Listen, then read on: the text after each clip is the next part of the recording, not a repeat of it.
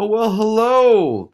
In this lesson, we're going to be learning how to add images to our P5 sketch, which is pretty cool. But before we do that, we learn all the code that we're going to need to add images. I have to say, I've actually been hiding something from you. There's actually this little arrow button right here, and if you press this arrow, which you should do right now, you see that actually there's all these files here that have been hiding from you. All right, you can put it back like that. And these files are all the files in your project. Now, we've always just focused on sketch.js, and JS means the JavaScript. We've been doing a lot of JavaScript. That's what you've been learning right now. There's also an index.html, which is related to actually like website design, and style.css that has to do with styling a web page. So these have been here the whole time. These are all the files in your project, and we've just been focusing on one of them. If we want to put images in our sketch, though, what we need to do is add the image files here. And I'll show you how to do that. But first we need to find a nice image to use. So what I'm going to do is I'm going to find an image. I'm going to use Pickle Rick because who doesn't love Pickle Rick from Rick and Morty? I'm going to find a picture of Pickle Rick that works. This one looks awesome. And when you find the image that you want, click on it. All right, click the one. Should pop up on the right. Oh, where'd the one go? I found it and now it's gone. Oh, here we go. I like this guy. And you can use any image you want. I'm just happy to use Pickle Rick. And what you're going to do is you're going to double click and you're going to save your image.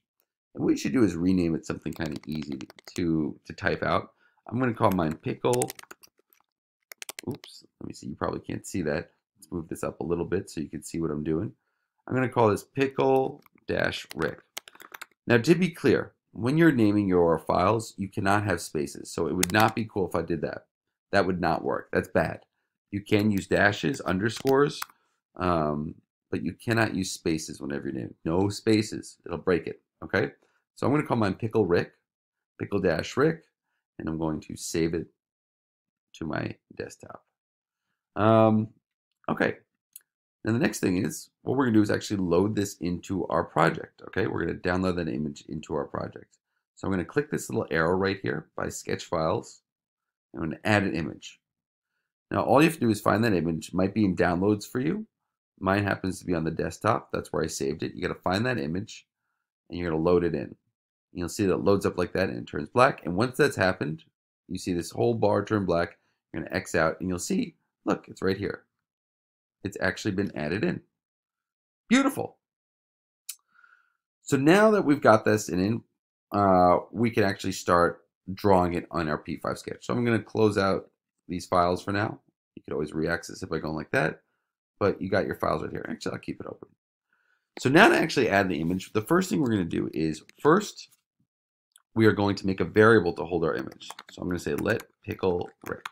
Okay, you name it whatever you want. I'm happy to use it Pickle Rick. It does not have to match the name of your file. This could be anything. I could have called this Cats Rock. All right, you're just making a variable, whatever you want to name it. So, but it makes most sense to call it whatever it's going to be. Now, the next thing I'm going to show you, we've never done before. All right, we're going to actually use this thing, a function called preload. All right, and you're going to have to type this out. It's called function preload. This is something for P5. And what the preload function does is that it actually preloads the image into memory. Now, why do we have to do this? All right, if we were to just say like, oh, let's put our image right here straight into draw, what would happen is we might get an error because these images can be very big. And if the images haven't been loaded into memory before it starts trying to draw it, well, things break. So we use this thing called preload to actually load all our image into the memory before we start running our sketches, and then we could draw it. I know this might not make any sense, but just trust me, you want to make this function called preload. So it's function preload, parentheses, and then the curly braces. Inside your preload function is where we're going to preload our image. So you're going to take Pickle Rick, which is your empty variable right now.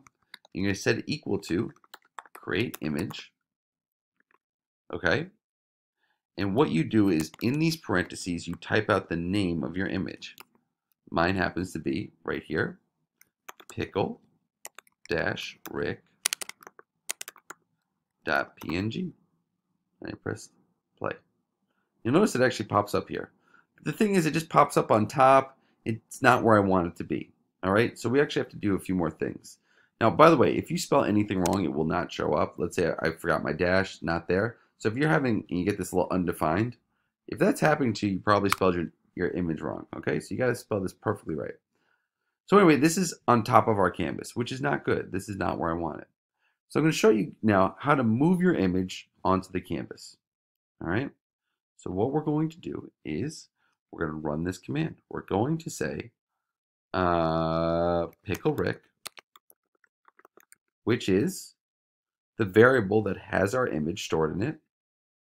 And we're going to set the position of it by saying dot position. And inside these two positions, inside the dot position, in this parentheses, we put the coordinate where we want the top left-hand corner to be, just like with other rectangles. So I want it to be at 100, 100 on the canvas. So now when I press play, you'll notice that at 100, 100, you'll see my top left-hand corner.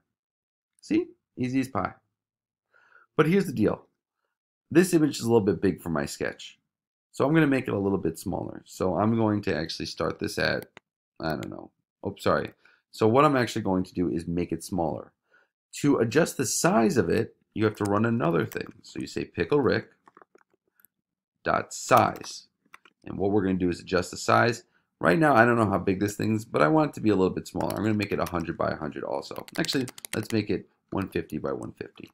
All right, so that means 150 pixels by 150 pixels. And you'll see it gets a lot smaller. You could do 50 by 50 pixels, which would be even smaller. Oop, that's pretty small. Or you could do 250 by 250, right? And it's 250 pixels. That's the width. And you can mess with these if you want and distort the image, do all sorts of things. 20 by 50. Ugh. But let's get this back to let's put this back to 150. I thought that looked the nicest.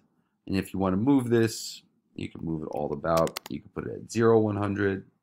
You can put it at 200, 100, right? This will change the position. So that's all you need to know for today. Let's just go over the steps again. You make a variable. All right, well, step 1, you find your image. Step 2, make your variable. Step 3, function preload. All right, and this is where you preload it. And step 4, that's where you actually set the position and the size. Now, if you wanted to do another image, you don't need another preload function, just to be clear. So let's say we did another image. So let's say I did, I don't know, Rick and Morty. Let's do some more images from there.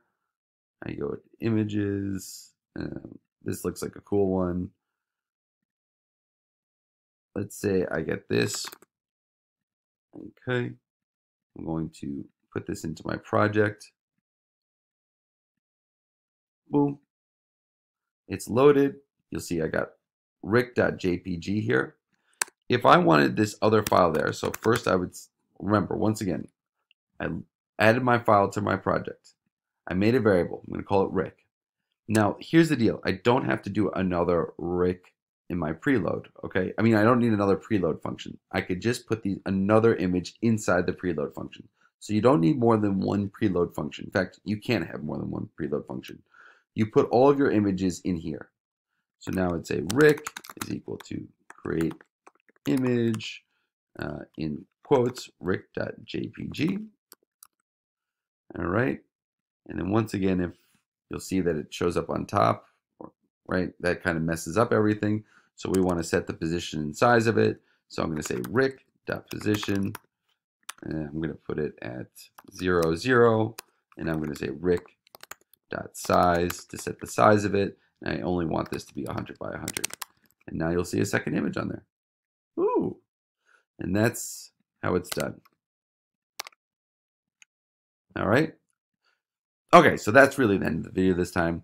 Now you should know how to add as many images to your sketches as you want. Add whatever you want. Have some fun. And now that you're done, remember, kiss your mother when you get home and start on your coding activity. Peace out.